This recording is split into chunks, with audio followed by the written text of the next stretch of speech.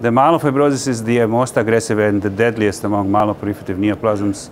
We all remember that the expected life expectancy is somewhere between 5 and 7 years, but there is a lot to do to extend that life and possibly even eliminate disease as the best way to extend life. Now, we are not there yet.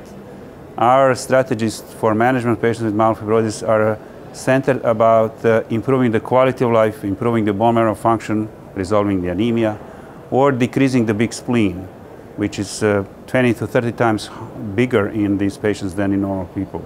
This is what we are preoccupied. Now, we have JAK inhibitors that inhibit the JAK-STAT pathway, which is underlying biological problem in these patients. So the spleen becomes smaller and the symptoms improve, and some of the new agents that are about to come out, possibly from phase 3 studies as approved, would improve the anemia. But no therapy works forever. So new agents are being developed with new mechanism actions to improve the anemia much more. Perhaps combinations with the JAK inhibitors will be the next step in development of these agents.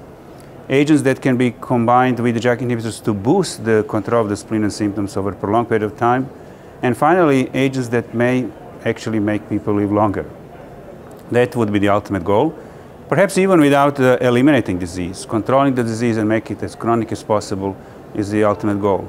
That's why, apart from targeting certain markers on the cells or certain intercellular proteins, we are at this meeting going to discuss the development of cellular therapies and vaccines for patients with myelofibrosis.